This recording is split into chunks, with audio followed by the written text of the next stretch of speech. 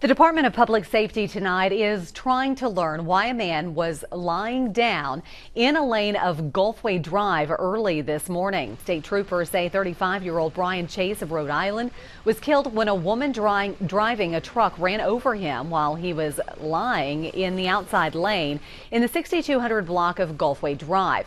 The driver was traveling north on Gulfway Drive around 4:30 this morning when she struck the man. He was pronounced dead at the scene, and the driver who struck the man wasn't hurt.